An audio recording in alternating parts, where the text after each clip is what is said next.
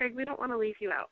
Can you give me an example just to kind of illustrate the point that Neil's talking about of maybe a specific industry or a company that you can imagine using this to position themselves as an authority? I agree so much with what Neil has said thus far, but one thing I'll say is that this type of marketing has been around as long as there's been media, and it's just not been – what we've done is pretty much put it on demand and aggregated a number of mediums as opposed to a particular say you've been on Oprah or any type of show, even if it's in the news. There's Good Morning America, there's USA Today, and there's also those local versions of that in each market. And many people, whether it's a business or individual who's a specialist in any area who has a following, they have been able to get in the media and the local news, and that's pretty much a form of it. Basically what we do is just put it on steroids. We create that opportunity for those tribes to have something to point at, and it's nothing like someone else talking about you as opposed to you promoting yourself. This is for the self-promoter and the non-self-promoter. Basically, it's an opportunity for them to and I love how Neil said we manufacture it. And it's not that we manufacture it from nothing. There has to be substance. There has to be content. There has to be a form of authority or expert persuasion of the individual, whether they're speaking to their service or their business.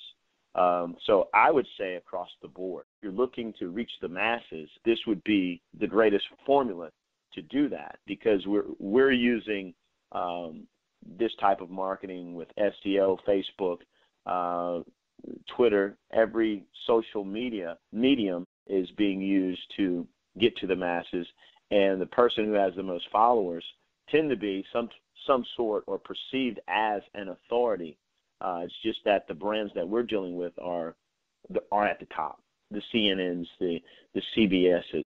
Usually even the best speakers or professionals, even Donald Trump, I mean, his brand is usually a CNBC or NBC.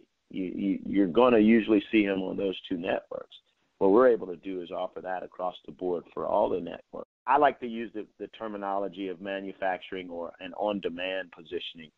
That's what we do with the authority marketing, and it's more of a persuasion as opposed to manipulating your followers or your tribe. It's a platform for influence.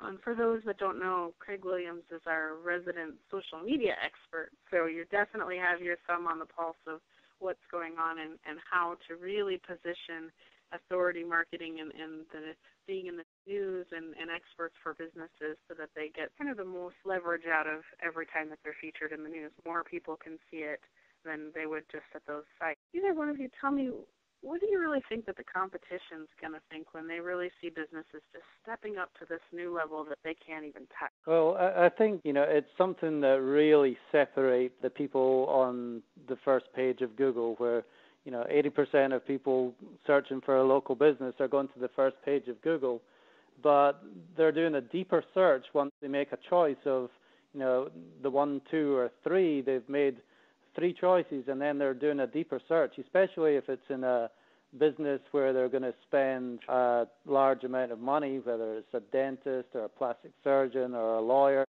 Whenever there's a lot of money changing hands like that, they're not just picking whoever's in the top. They're doing a deeper search. So they're looking deep into that company and seeing what they're all about, seeing what kind of person that they are, and basically they're looking for that credibility and they're looking for that trust from what other people are saying about them. And that is where we step in, and we really help with those conversions from going from 1 of 3 or 1 of 10 on the main page to stand out as really the one and only choice when you're making that decision.